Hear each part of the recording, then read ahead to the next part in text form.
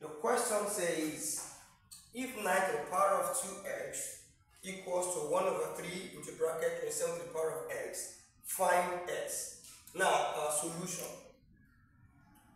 Before we start solving question, we need to ask ourselves, how can I go about this question?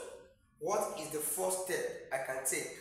Now, looking at this question now, the first step I'm going to take is this. I'll first apply the law of inverse, or the inverse law that says 1 over a equals to 3 to the a raised power minus 1. So this is the law of inverse. So we will apply that to this one here.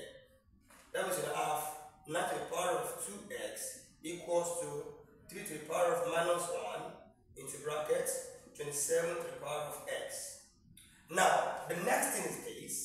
We will express the bigger number in terms of the smaller number. This is 3, is a prime number. So we look for a way of bringing 9 and 27 to this number. So now we give us 3 times 3. That's 3 in 2 places. So we can say 3 to the power of 2 raised to the power 2x equals to 3 raised to the power minus 1. Now we have this. 27 here is 3 times 3, that's 9, times 3, that's 3 raised to the power 3. Then we have x outside. So from here, we can apply the law of product of power.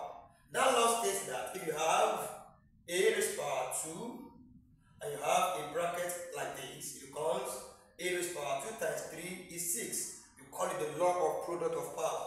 So here you have 3, 2 times 2x will give us 4x equals to 3 to the power of minus 1. Then we apply that law here also. That's 3 raised to the power 3x. 3 times x will give us 3x. Now the next thing is this. This and this are the same base. So we can apply the law of addition. If you have a raised to the power 4 times a raised to the power 5 becomes a raised to the power 4 plus 5. So we are applying that here. We now have 3 to the power of 4x equals to 3 to the power of minus 1 plus 3x. So here, 3 cancel 3. We now have 4x equals to minus 1 plus 3x. So from here, we can collect like terms. We now have 4x minus 3x equals to minus 1. 4x minus 3x will give us x equals minus 1.